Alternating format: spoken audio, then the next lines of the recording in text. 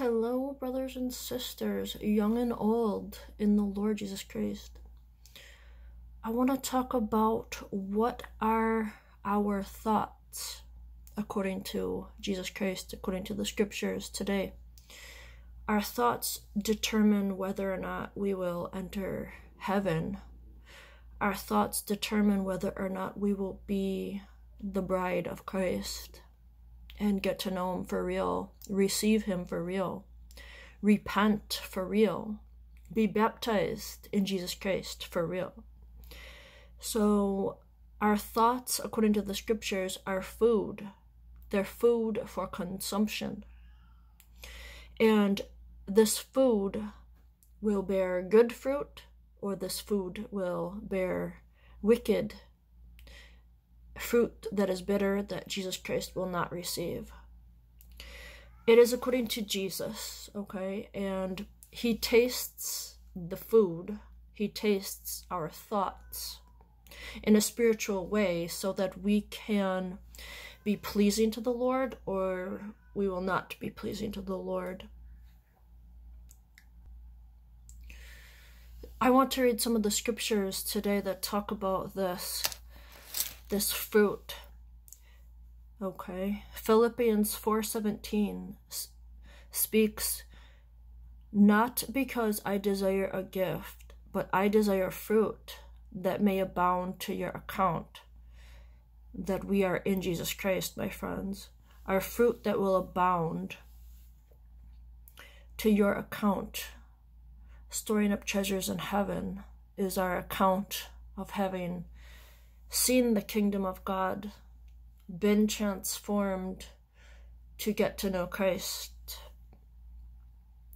Jude 1:12, this speaks about fruit that has withered, that is not good fruit. These are spots in your feasts of charity when they feast with you. These feed themselves without fear. Clouds, they are without water, carried about of winds. Trees whose fruit withered, without fruit, twice dead, plucked up by the roots. They have no root system in the Lord Jesus Christ. They have no interest in Jesus Christ whatsoever. They feed themselves with you, okay? They'll be around you regularly because they're in the world. And they are feasts, eating and drinking, giving in marriage, buying land, working regularly. These are people that go to feasts of charity, supposedly of love. They will feast with you, feeding themselves without the fear of God. They are clouds without water, my friends.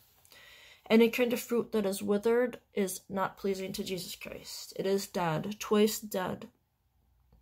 This is why it is very important what our thoughts are today and how we will receive Jesus Christ, how we receive, and what we do with our own thoughts in this life.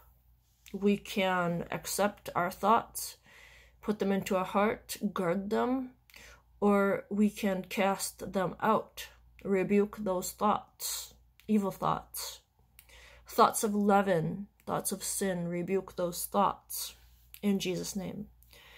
Also, I want to read to you two more scriptures to close. John 15:16. Jesus Christ speaks through John. You have not chosen me, but I have chosen you, and ordained you, that you should go and bring forth fruit, and that your fruit should remain, that whatsoever you ask of the Father in my name, he may give it to you. Lastly, Romans 6:22.